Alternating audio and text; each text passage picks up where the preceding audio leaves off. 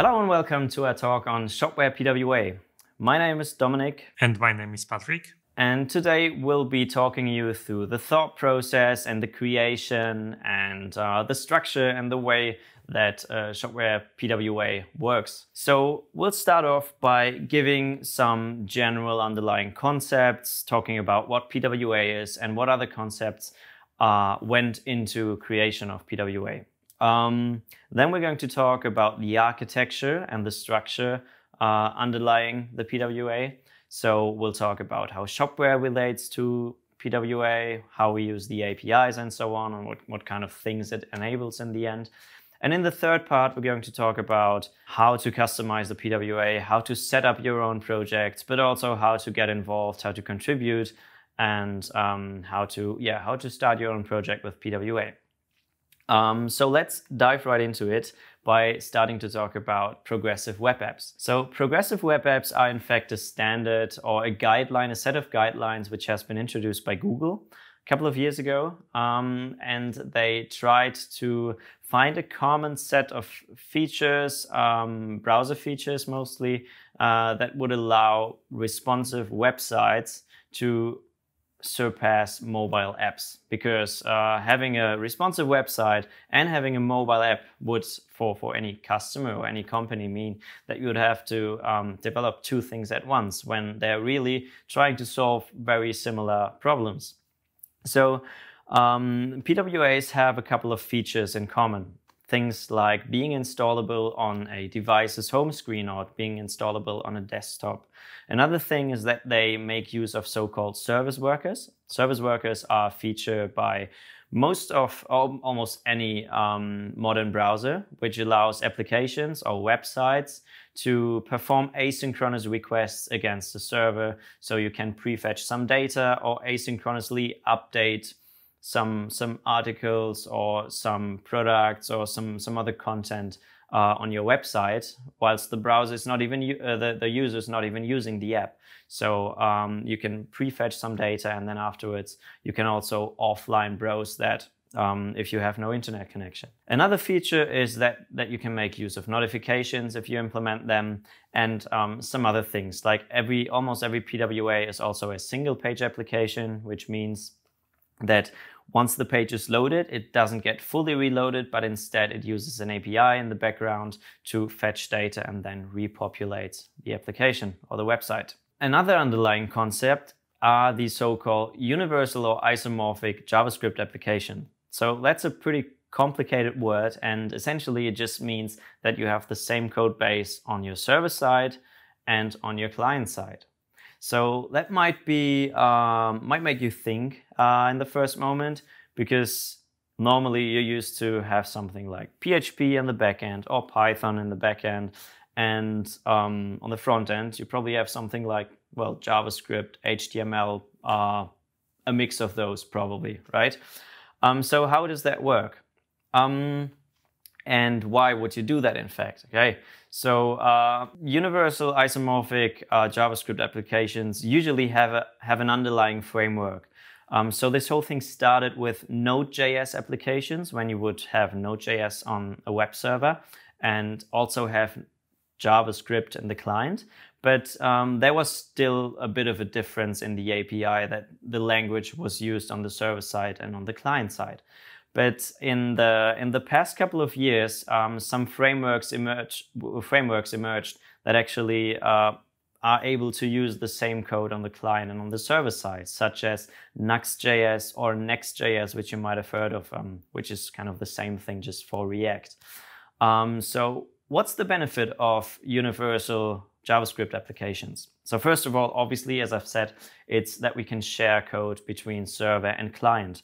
But what we can also do is something called hybrid rendering. Hybrid rendering ultimately just means that when you visit a page, the first visit of the page is requested at the server, and then the server would render that page on the server side and send the final document over to you.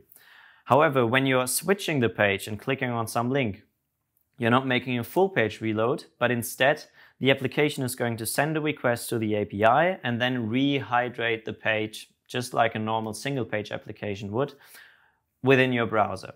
And actually, this little diagram on the left side visualizes it quite nicely by showing what kind of functionality can be done on the client and on the server. And you can see that there's quite a big overlap. When it comes to Shopware PWA, you can summarize Shopware PWA as a universal JavaScript frontend, adhering to that principle that I have explained before, with PWA features. And this whole thing is built upon Shopware 6's API.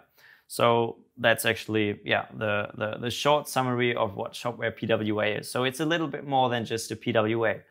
In fact, Shopware PWA is an open source project. It is built upon Nuxt.js, which I've mentioned before, which is this isomorphic JavaScript application framework. Well, they call themselves the intuitive view framework or the progressive view framework. That's what we're using, and it comes with great features like code splitting, like using the file system as an API to build your application and routes easily. But speaking about Shopware PWA, it was developed as a cooperation between the Shopware core teams and Vue Storefront. So it in fact takes the best from both platforms and tries to bring them together, and that's what we did during this project. And we just released beta about 3 weeks ago, and you can feel free or feel invited to go ahead and try that out. And in fact, a couple of projects are already being developed in that, which we're really excited about. Okay, so let's continue with some architectural thoughts on Shopware PWA. Starting with, a bit of setting the stage. So we tried Shopware PWA to be, first of all, easy to use for developers. Okay, so as a developer, you should have a good time setting up PWA. It should work out of the box and not require too much configuration or setting up. But on the other side, at the other end of the spectrum, we wanted Shopware PWA to be able to facilitate more complex projects as well, and being able to individualize it to your needs. If we take a look at the architecture of Shopware with Shopware PWA, what you would have is, on the one hand, obviously a Shopware 6 backend. And the Shopware 6 backend would be containing all of the state of your application. So things like products, categories, data, images, all sorts of media in general, but also plugins which are installed, okay? And then the Shopware PWA would use the Shopware internal or the Shopware native APIs, namely the Store API and the Admin API, to provide a front end which is completely separate, just connected through the API. We also facilitate the Shopware plugins to a certain degree, and we're going to talk about that later on. But the really interesting part is, of course, that we have a completely separate modular architecture right here. And it also allows you to create multiple front ends completely independent of your backend. And this whole thing is a matter of minutes, if not seconds, to just spin up a new front end without ever touching your Shopware instance to do that. So if you take a look at this diagram, we still have the Shopware backend on the left side, and then on the right side we have multiple storefronts, which might be brand shops, which might be more interactive landing pages, you name it. And they're all using the same API. They're all using the same backend. And that's perfectly fine because we are completely headless at this place, and we can scale independently on the right side. And that's a pretty cool thing. So we can take, for example, one of those front-end instances to briefly show you what's under the hood. As we can see here, that Shopware is communicated through API client, which is a connection point of Shopware PWA. On the next layer, we introduced helpers, composables, and CMS components. Composables are Vue 3 feature, which enabled us to take care of most of the business logic so that you can focus on more visible parts. The next stage is a theme, which contains all the views, components, and slots for the Shopware plugins. At the very bottom is the final project you've created. So under the hood, you have all these goodies, and you can use it right away, as it's a fully functional store, or start customizing it to your own needs. So Another thing that we put a big focus on were the shopping experiences, or the CMS of Shopware for the ones who don't know that word. So we try to incorporate all of the CMS features that we have in the standard Shopware core into the PWA. So we are kind of adapting the structure that Shopware or the Shopware core dictates and transferring it to the PWA. So you'll have a good time extending and using the CMS if you're working on a PWA project. And in fact, Patryk will walk you a bit deeper through this later on. So just to get a quick overview, we're having a PWA website on the left side. And within this whole yellow frame, we're actually seeing a CMS page. And the corresponding API response, or a part of the corresponding API response, is what we're seeing on the right side. So this is how Shopware will deliver that CMS page to the PWA. And then Shopware will go and take that structure of the CMS page containing sections, containing blocks and elements, and then it will parse that, interpret it, and then render it. So that also allows you to build custom blocks or override existing blocks, so you can completely customize the appearance of the CMS page within your own project. Another thing we try to incorporate, or that we actually did incorporate into the PWA, are Shopware plugins. So if you think about plugins in Shopware, you can install them. They bring a certain set of functionalities. Usually they make some changes to the interface, at least if they're front-end related and not back-end related. What does it mean in Shopware PWA? So in Shopware PWA, plugins can define custom components, custom view components, and those view components can then be rendered into slots which are predefined inside the default theme. So the theme of the PWA. And the cool thing is, when you're building a Shopware plugin, you can provide resources for the PWA. And then there's a simple command that lets the PWA pick up on those resources and kind of bake them into the storefront that is created afterwards. So it will feel like it's one, and that will greatly improve runtime performance and so on. But the main takeaway is that in fact you can build plugins and make them compatible with Shopware PWA whilst just installing them as normal Shopware plugins.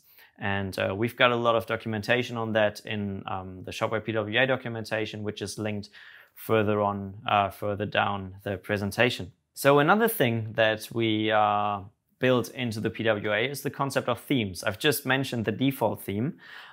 So themes are, in very generally speaking, a way to change the appearance of your application. So you can have something like a common foundation for multiple brand websites that might differ slightly. But by default, Shopware PWA ships with a so-called default theme, which you can then override component by component. But since the default theme is based upon a component library, a UI component library called Storefront UI, you can also make use of CSS variables and CSS classes to customize the outer appearance of your theme very finely. So how to start? I'll walk you through the process to set up your own Shopware PWA and connect it to Shopware instance. Basically, what we have here is a Node.js project. We provided a CLI for you to easily set it up. So all you need to do is to create a new directory where you want to have your Shopware PWA instance and run the following command to initiate the project. It will ask you some questions like Shopware instance address and access token for API connection. By default, you can connect to our demo instance as well. After the creation process, you're ready to develop your PWA. Just run yarn dev and see the results in your browser. This is something you'll see after that. We provided a default theme for you, so you can start your PWA shop instantly. And all you can see between top bar and the footer is the shopping experiences. So you can change its content just by drag and drop CMS components. We've tried very hard to have the smoothest possible onboarding with a new generated project. So this is a brief look for your project structure. As I mentioned before, it's a Node.js application, So all our dependencies are declared in package.json file and placed inside node modules directory. So early on, I already talked about how we incorporated the CMS into the Shopware PWA. And if we take a look at the directory structure, in fact, we see that we find the very same structure as we do when you're, for example, creating custom elements or custom blocks for the admin panel. So we have the CMS directory, and within those we have elements, blocks, and sections containing their respective components. And then the mapping between the core components and your custom components is defined within the CMS map.json file. Easy as that. You can also easily override global CSS variables, theme components, translations, add custom pages, and much more. In the config file, you can change your settings, for example, API credentials or default language. So as we'd like to start a new shop, we want to change a few things to customize it first. It's effortless with our CLI. You can pick the theme component to override just by typing its name. Component names are visible in the developer tools, and CLI will help you to find the right name with autocomplete. In this example, we extracted a logo component. So you can add your own logo and immediately see the results. And you can do this with any theme component. Another thing is plugins development. Dominic already showed you the concept of it. Now we can start developing a plugin on our own. With the generated project, we already provided a local plugin template, which you can use to start coding. But what options do you have? You can enable development mode locally using CLI, and we have it enabled on the demo page as well. It adds a button to your footer, which turns all theme slots into boxes, so you can find the right place to inject your plugin. When you click the box, you can see slot name in the developer tools console. So when you know where you want to inject your plugin, you're going to SV plugins directory inside your project, and there you can start development with instant preview. How does it look on the real page? We've already seen a few creative plugin solutions from the community. This is something which gives you endless possibilities for integrations. So you've quickly created your Shopware PWA and want to put it online. That's not a problem. You can host it on any Node.js environment using PM2, use serverless deployments on Vercel, or dedicated solution of Storefront Cloud. Okay, so this makes us already conclude the presentation on Shopware PWA. We just want to give you a few hints of about how you can get involved or how you can find out more. So obviously the whole project is open source and it's available on GitHub. So if you just search for Shopware-PWA on GitHub, you'll be finding the repository that we're working on. We are tagging the releases. We are having a lot of discussions concerning features, concerning concepts. We take a lot of pull requests and obviously also issues. So if you're missing something in the PWA, feel free to create an issue for that in our GitHub repository. If you seek help or you have some other questions or just want to hang out with us, join our Slack channel, Shopware PWA, on slack.viewstorefront.io or Shopware Community Slack. Apart from that, we're constantly improving our docs for you to be able to find the most answers for your questions there.